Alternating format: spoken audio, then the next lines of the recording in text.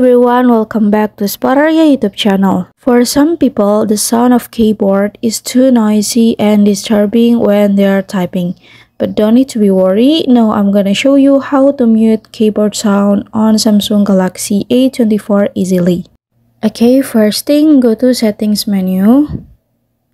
And then scroll down.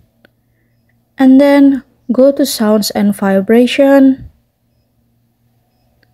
And then you can select system sound for turn off the Samsung keyboard. And now you can turn off Samsung keyboard over here. Okay, you can turn off. And then your keyboard will not sounding anymore when you type something. Okay, here's the tutorial. Thank you so much for watching.